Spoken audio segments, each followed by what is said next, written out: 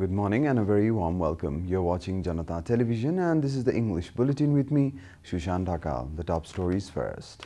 The government warns of second wave of coronavirus. Health Ministry appeals public to be careful about the infection. Government confirms 490 new cases of coronavirus. Active cases surge to 4,384. Chief Minister of Gandaki Province faces no confidence motion, ends parliamentary session abruptly. US imposes sanctions on Russia over cyber attacks, expects the move to deter Russia's harmful activities. And English side Manchester United beat Granada to qualify for the Europa League semis. Arsenal to face former boss Emery in the last four.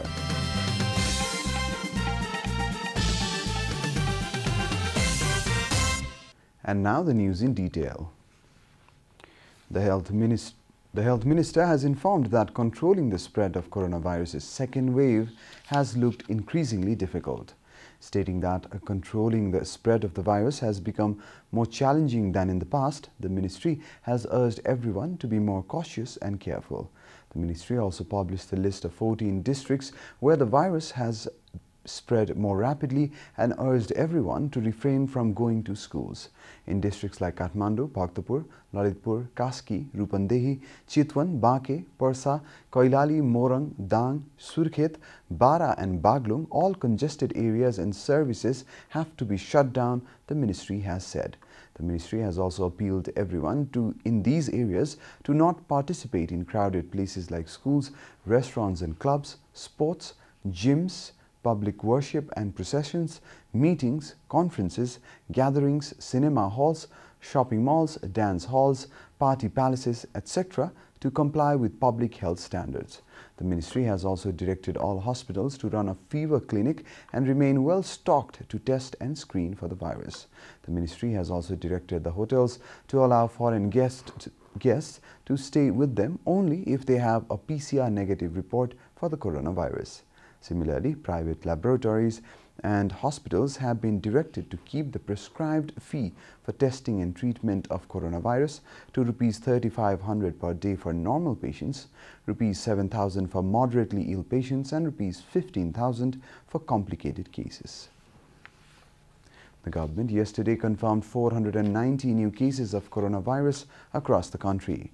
Following the latest round of tests, the total cases of coronavirus in the country have climbed to 282,054, while the number of active cases has increased to 4,384.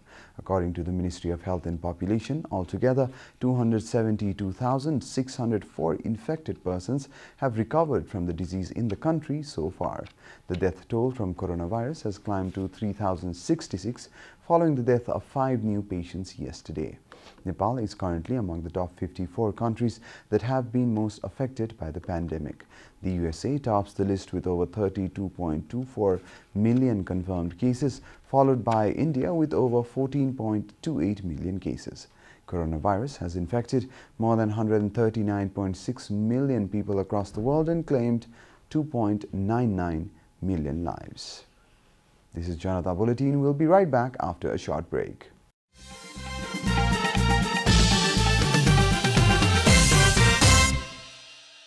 Welcome back after the break. We continue with other national news.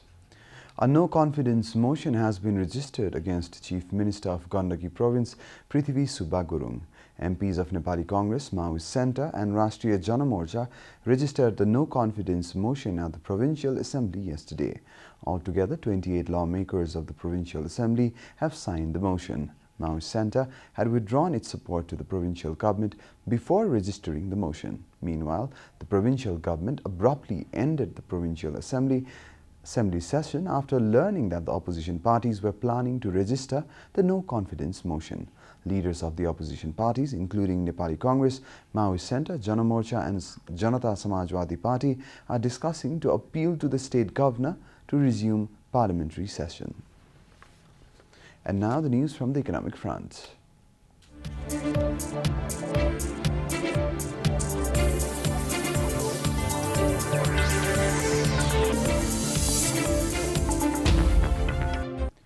Nepal Army has published a journal on the Kathmandu-Tarai Madhest fast track.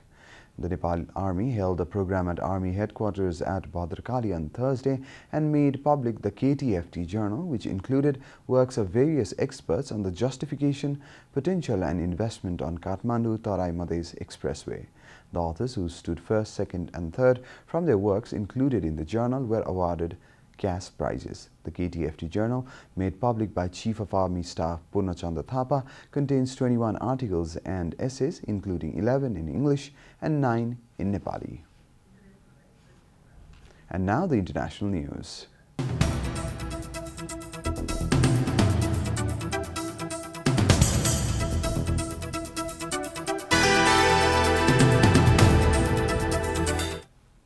The US has announced sanctions against Russia in response to what it says are cyber attacks and other hostile acts.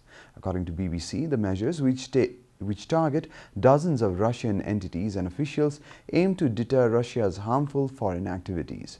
The statement issued by the White House says Russian intelligence was behind last year's massive SolarWinds hack and accuses Moscow of interference in the 2020 election. Russia denies all the allegations and says it will respond in kind. The sanctions announced on Thursday are detailed in an executive order signed by President Joe Biden. They came at a tense time for relations between the two countries. In a call with Russian President Vladimir Putin on Tuesday, Biden vowed to defend U.S. national interests firmly while proposing a meeting with Putin to find areas where the two countries could work together. You're watching Janata Bulletin, and now the latest from the world of sports.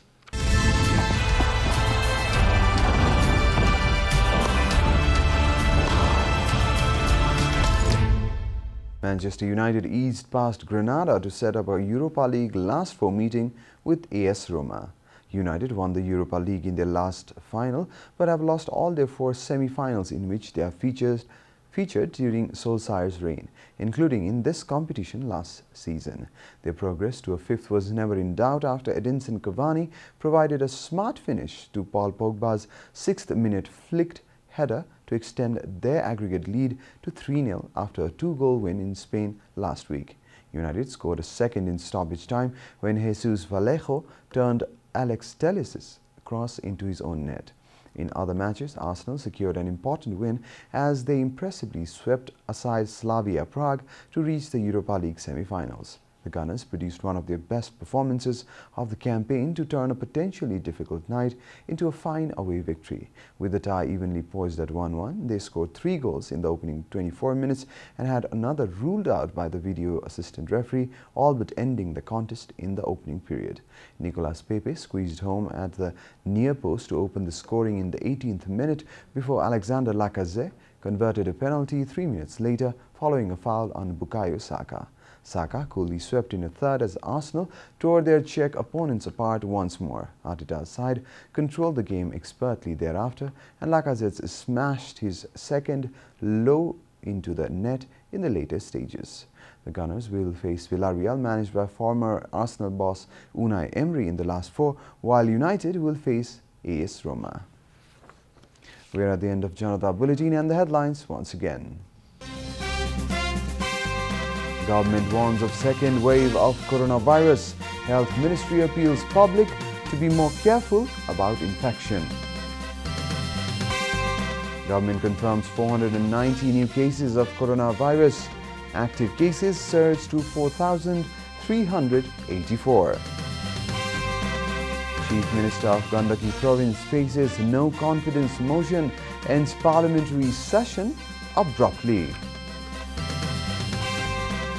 US imposes sanctions on Russia over cyber attacks, expects the move to deter Russia's harmful activities. And English side Manchester United beat Granada to qualify for the Europa League semis. Arsenal to face former boss Emery in the last four.